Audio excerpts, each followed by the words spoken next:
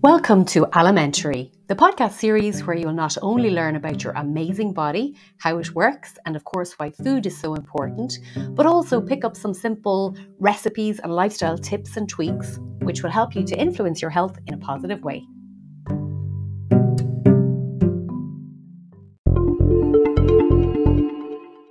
When we have our bloods taken, there are a few markers of health that we are particularly aware of and that we might discuss with our doctor. And one of those is our cholesterol level. It would certainly be noted if our cholesterol level was high. But I've often been asked, what is high, what's low, and actually how can we influence our own level ourselves? So people with high cholesterol are often prescribed a medication called a statin, and more GPs are now recommending lifestyle changes as a first port of call, which is great for our overall health as well. So in this episode of Alimentary, I'm going to give you some information about much maligned and talked about cholesterol, and what is it, why it is important, and how we can use diet and exercise to regulate it and maintain a healthy level. So what is cholesterol? Well, it's a fat-like substance, which is an important constituent of our body cells because it's like a building block for our cell membranes. It's necessary for the formation of hormones and bile salts. So essentially it's a raw material for hormones, which are chemical messengers which signal and instigate many reactions and actions in our bodies. Bile salts also make it easier for our body to digest and use the fats and fat-soluble vitamins that we eat. So according to Harvard Health, it is vital, that is cholesterol, is vital to our health and well-being. Cholesterol in our blood is made by, about 80% of it is made by our liver, and about 20% can be absorbed directly from cholesterol-rich foods. So when we talk about a high cholesterol level, what numbers are we talking about there? So according to the Irish Heart Foundation, these are the current recommended numbers. So it's recommended that our cholesterol level is not greater than 5 mmol per litre.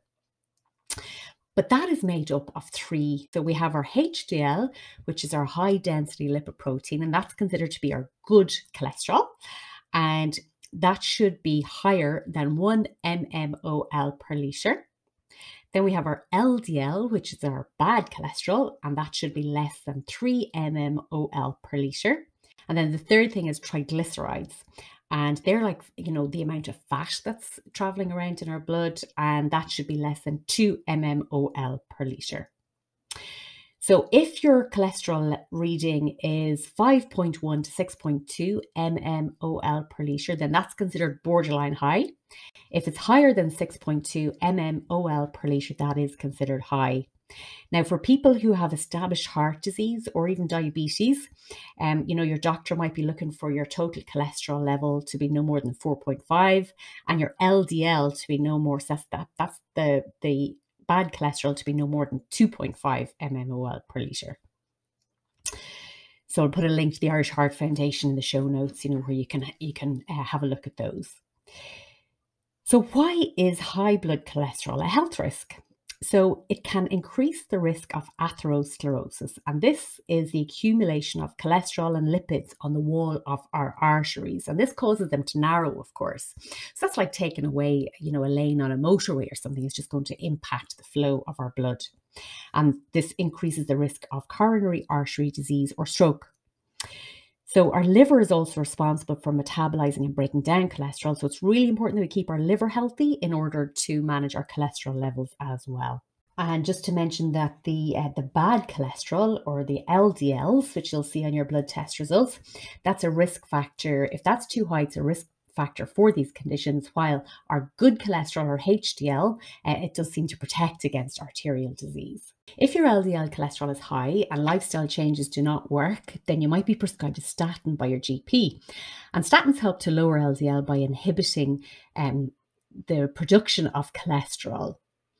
Now, a byproduct of that, obviously, when we're on medications, for a long time, there can be side effects or other impacts. And a sort of, I guess, a result of inhibiting the cholesterol production also inhibits production of CoQ10.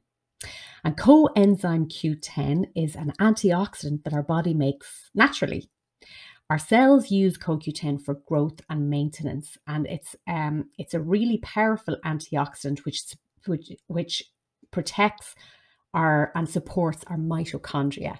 And our mitochondria they're like the little power pack or battery in every single one of our cells. So it's really important at a really basic level, it's really important to support mitochondrial health. So we need CoQ10 for that. CoQ10 really helps to produce energy, so the energy that's available to the tissue decreases. And remember, our organs are made up of tissue, so really important that we support that. So if you're on a statin long term, you would never ever come off medication without the support and guidance of your GP.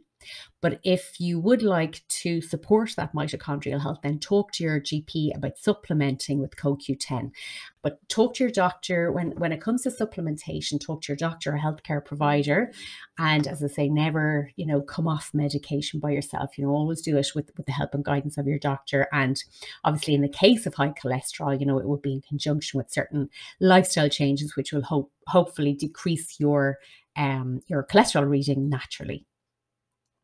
Lifestyle changes are definitely the best long-term solution. So really, maintaining your healthy cholesterol level is the goal. So how does our cholesterol level get too high? And really the main things are diet, weight, hereditary issues, and conditions such as diabetes mellitus. They can all influence our blood cholesterol levels. But the good news is that a healthy diet and adequate exercise can lower our cholesterol. So the four main points to remember is to increase your fiber intake, and fiber is our whole grains and our vegetables. Increase omega-3, which is anti-inflammatory, and omega-3, we're talking about oily fish, so that's like salmon, mackerel, sardines. I know not a lot of people are mad about sardines, but and I go through phases with them myself, but actually they're quite nice mashed up with some cucumber diced really small and some peppers and a little bit of mayo. They're a very good source of calcium as well, with all the little bones. So, you can try them for sure. They're a handy little snack as well. Now, there are plant sources of omega-3 as well, like chia seeds, flax seeds, walnuts. Oily fish twice a week would be what's recommended. If you absolutely will not eat fish, then make sure you're getting some plant sources of omega-3 every day.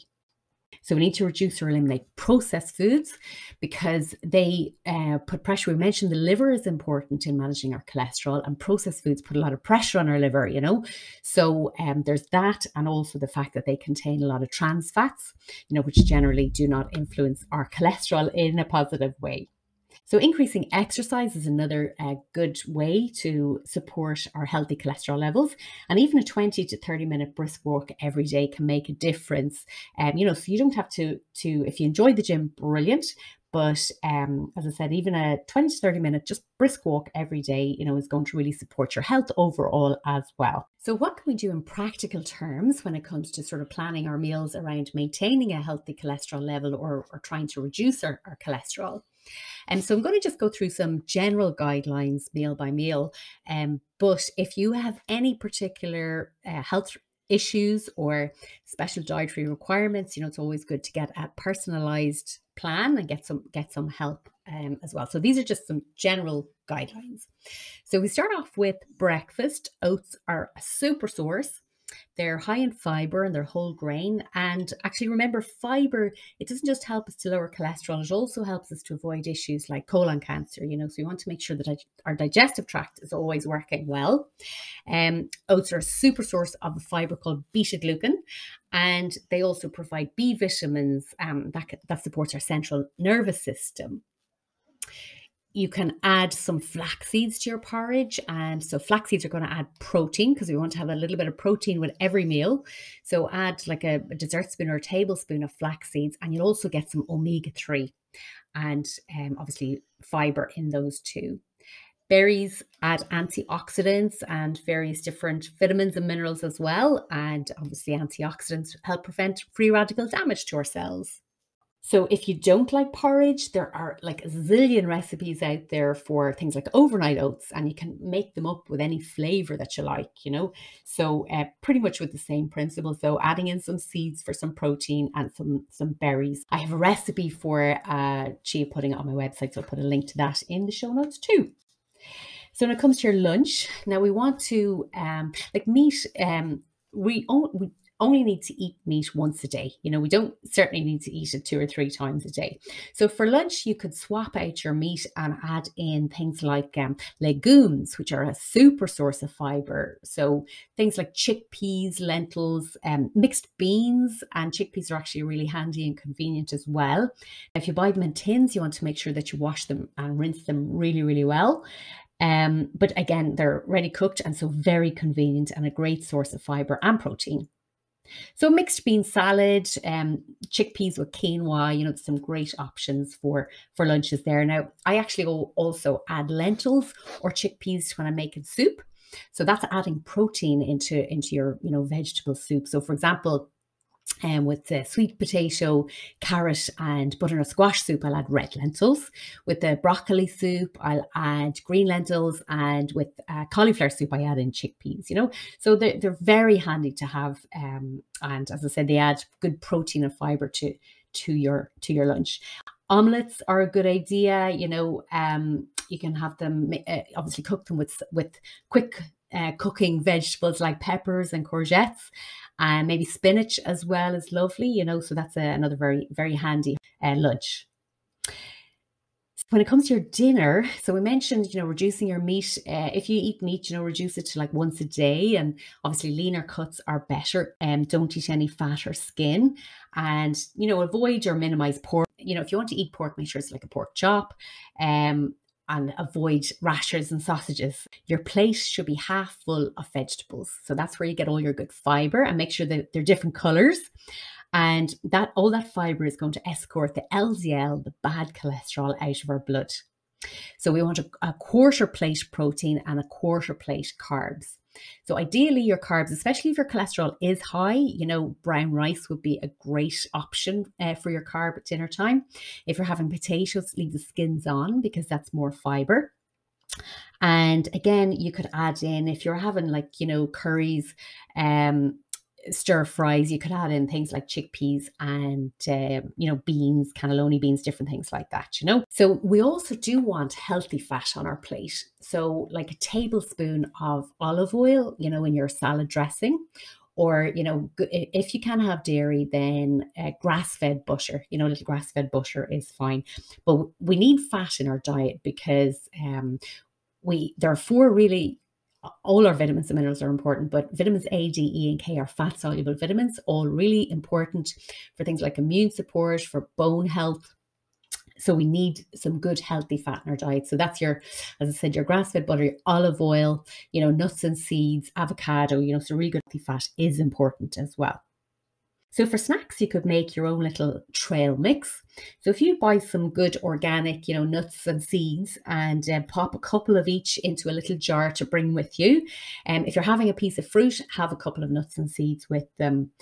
So when it comes to fruit, apples, grapes, strawberries, lemons, limes, they all have antioxidants. So again, prevent free radical damage, but they have pectin, which helps to lower cholesterol. Pectin, so again, good for the liver, and the liver helps to metabolize the cholesterol. Really good for a detox, and pectin's actually also good for our gut lining as well. So these old sayings like an apple a day keeps the doctor away, they've been around for a long time for a reason. So so definitely those fruits would be good to include, but have some little nuts or seeds whenever you're having a piece of fruit as well. Bananas are also beneficial. So you've probably seen some products advertised as helping to support lowering cholesterol, because they have plant sterols and stanols. And 2 grams of plant sterols or stanols a day can lower LDL cholesterol by about 10%. So this is, substantial. And the recommended at the moment is about 7 to 9 portions of fruit and veg, mostly veg, per day. Now, 1 portion is the size of your fist, or half a cup of berries.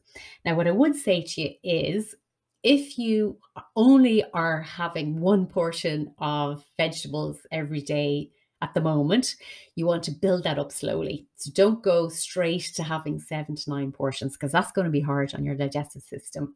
So definitely build up an extra portion every week and get it up that way. Do it sort of slowly and steadily. You really need to avoid white flour, so cut out your cakes, white bread, biscuits. They do contain trans fats as well. And, when people talk about eggs and cholesterol, they were kind of vilified there for a number of years. Eggs do, in the yolk in eggs contain good cholesterol. So, and they also help to regulate cholesterol. And as I said, the yolk contains good cholesterol. It also has B12, choline, a number of other really beneficial nutrients. So you definitely don't need to exclude them from your diet. Other tips would be to avoid excess caffeine. And make sure that you have some good extra virgin cold pressed olive oil in your salads. Add a half a teaspoon of cayenne pepper to your salads.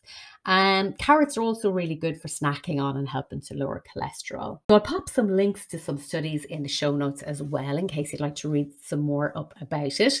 But hopefully there's enough information for you there to just encourage you that you can, before you get to the stage where your cholesterol is so high that you're prescribed a statin, which is going to, impact your CoQ10 and your mitochondrial health, why not make sure that just incorporating these principles into your diet are going to not only help your cholesterol levels, but actually. So today's store cupboard staple is chickpeas. So I've chosen these because they're a great source of protein and fiber. And obviously the fiber is super important when it comes to making sure that we're regulating our cholesterol and make sure it doesn't get too high. So what are they if you haven't tasted them before? Well, chickpeas are a type of legume. So legumes are generally chickpeas, beans, lentils. So they're actually in the same family as kidney beans and peanuts. And you might hear them referred to as garbanzo beans as well. So they kind of have a buttery and nutty flavor. And, when you, I would put them into soups, if I was making like a white soup, I would add in some chickpeas and they actually add a lovely creamy texture to it.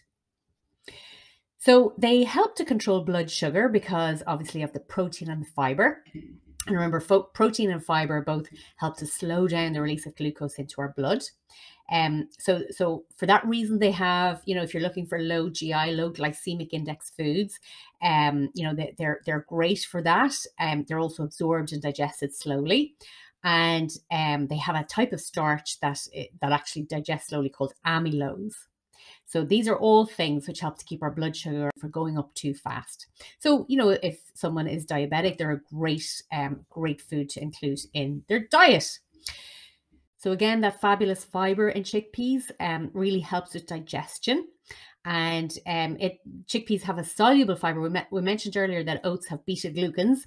Well, the fiber in chickpeas is called raffinose. And so the good bacteria in our gut breaks it down so that the colon can digest it slowly. So having plenty of sources of great fiber in our diet, just obviously helps with our digestion and bowel movements and regularity. So we mentioned earlier that fiber is great for managing our cholesterol. So it really helps to lower our bad cholesterol, our LDL. And obviously, as we mentioned, then this can reduce our risk of heart disease. Another, I suppose, chemical byproduct of eating chickpeas is that our body makes a short chain fatty acid called butyrate. And this has been shown in studies to help eliminate and detoxify our system from dying cells, and sick cells, So this can help to lower our risk for colorectal cancer as well. So chickpeas may have other cancer fighting compounds too, like lycopenes and saponins. So they help to give us stronger bones because chickpeas and other legumes have calcium, magnesium, the fiber and other nutrients that we need for our strong bones. Now it is important especially if you buy the hard chickpeas, that are uncooked. You must soak them before you actually cook them, and this can actually reduce the phytates, and phytates can just kind of bind the nutrients. So when those phytates are released, it's much easier for our body to actually absorb and use the nutrients. So chickpeas actually also contain choline, and choline is a B vitamin. It's a nutrient that helps to make important chemicals that support our memory, our muscle control, our mood, and other brain and central nervous system functions. Now, if you buy your chickpeas in a tin, make sure that you rinse them really well before you use them. It will reduce flatulence. So what can we do with chickpeas once we do stock them in our store cupboard? Well, there's several ways that we can include them in our diet. So I would actually always add them to, if I was making a white soup, so like cauliflower soup, I would add chickpeas, and they just add protein to the soup and make it actually lovely and creamy as well. I would add them to salads, so particularly a quinoa salad. So again, just adding a great source of protein and fiber. So if you cook up some vegetables, you can toss some chickpeas in through some greens. You can make hummus with chickpeas, and that can be fantastic for a snack. So you can dip your vegetable sticks into the hummus, or put it on an oat cake. And again, it's adding protein to your snack. You can add chickpeas to curries, to stews, stir fries, and also you can make some little lovely snacks by spread a layer of chickpeas on a baking sheet and add whatever seasonings you like. So whether it's a curry flavor or whether it's paprika, anything like that, whatever you fancy, and just roast them until they're golden and crunchy, so they make a nice little snack when you're watching a movie. So considering how nutrient dense and easy to include chickpeas are, I hope you include them in your shop.